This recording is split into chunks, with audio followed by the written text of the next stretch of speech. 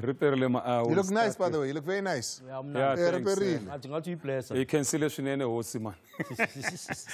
We'll go straight into Pirates and Sundowns. There's one penalty there that we want to have a look. The law talks about trip or attempt to trip an opponent. You see Zwane has the ball there. There is a Baloni there that trips him. The Baloni comes from All Stars. Look at the players crowding the referee there. I don't know for what good reason, because the captain of the team should be intervening there. But here we're looking at tripping an opponent. Baloni there tripping Zwane. Let's have a look at the contact there. Can you see that there's contact? Even if there's no contact, there was an attempt to trip, and the law says trips or attempt to trip an opponent. So correct decision by Maseko Bambiswa. Angamkolelu Baloni there, afaki penalty. Good decision by the referee to award the penalty. No questions there. Happy with that? Yeah. No, but I want to question, if the attempt to contact penalty? Yeah, the law says trips or attempt to trip an opponent. That one is striking or attempt to strike an opponent. Let's go to the next one. We agree on this one. Yeah. Let's go to the next one.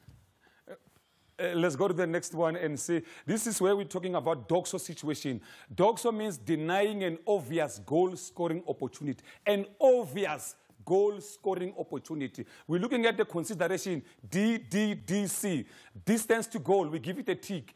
Direction of play, you can see the ball is moving to the side. It's not going into the space where we can say it's obvious. So we have an element of doubt there. The other one, we're looking at number and location of defenders. There's a defender, as he traps the ball there, there's a defender running parallel to Lepasa there. Yeah. So there's also another doubt that the defender can cover. The last one is control of the ball. As he tries to control the ball, it moves a little bit to the side. So it is no longer obvious. That's why the referee decided to give a yellow card for Spa, stopping a promising attack, not a red card for Doxo, because there was doubt that it was no longer obvious. Look at the players crowding there, and then we'll tell you about the law, that the law says the captain of the team is responsible for the behavior of his own players. So that was correct there, yellow card, he didn't deserve a red. Yes, the law. The captain of the team has got no special status or privileges under the laws of the game, but he has a degree of responsibility towards the behavior of his own players. Ukoki,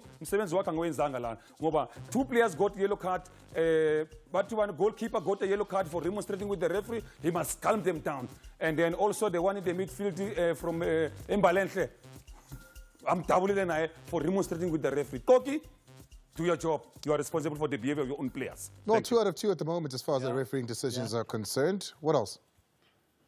Let's move into the next one. Hey, there's many this weekend here, or this week that happened in the MTN 8. We see Saile there. Some people say the ball is out of play when Saile moves with the ball. But we'll show you here without fear or favor that the whole of the ball did not cross the line. So therefore, assistant referee in close proximity, he allowed play to continue without flagging. So correct decision by the assistant referee to allow play to continue. Let's have a look at it.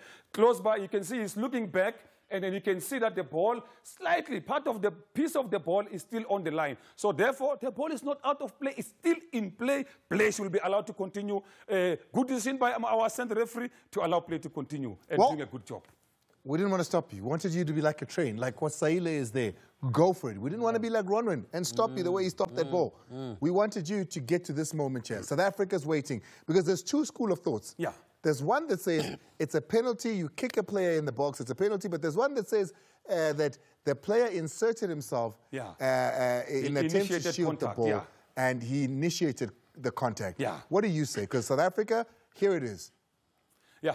Thank you, if you look at it cross coming in there, you look at Maseko there trying to trap the ball is on space. It's anyone's ball.